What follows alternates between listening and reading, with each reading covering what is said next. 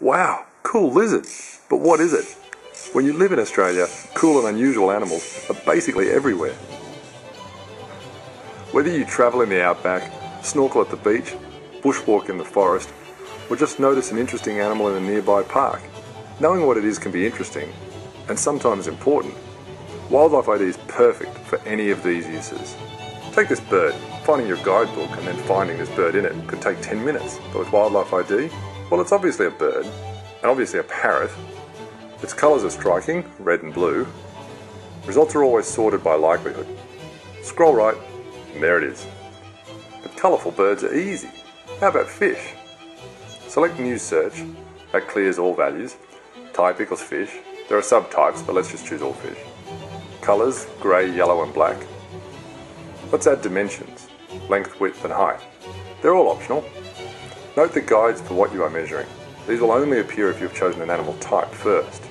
And it's close but not quite. Try the clever Search Similar button. Got it. How about an insect? Again, select New Search. Type equals insect.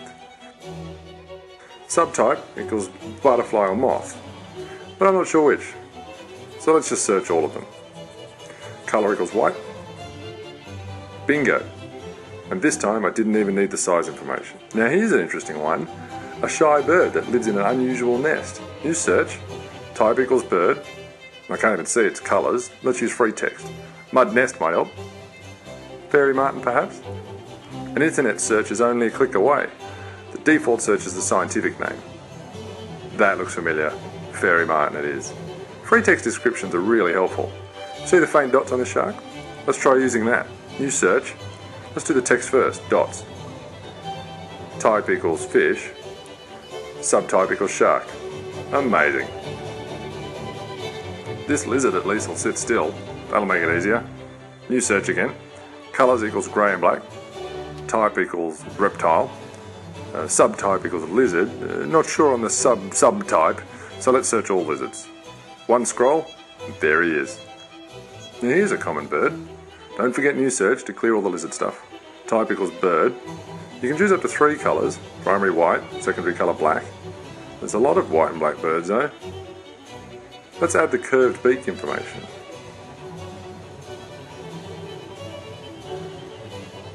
Takes us straight to him. I think you're getting it. Let's try a few more. It's a yellow and black fish. The thin upright shape and the black dot would all help, but they're probably not needed. Okay, let's do one last bird. Now not all the searches are as easy as the ones I've shown you here.